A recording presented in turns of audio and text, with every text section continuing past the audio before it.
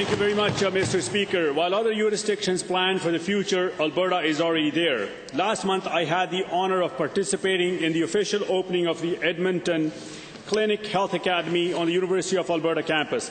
Mr. Speaker, I'm not exaggerating when I say that this clinic will change how we deliver outpatient care and improve health sciences, education and research in the province. Our Premier has spoken clearly about how Alberta needs to be more patient-centred, and Edmonton Clinic Health Academy will help us do that.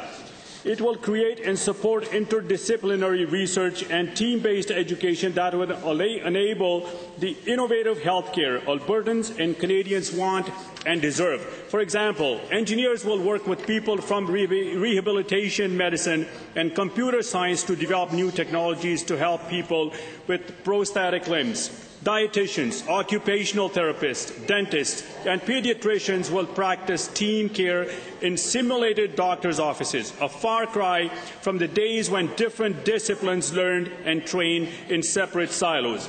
At the Edmonton Clinic Health Academy, people are working and learning together and developing solutions that work with broader community to bring innovations to the people who need them the most.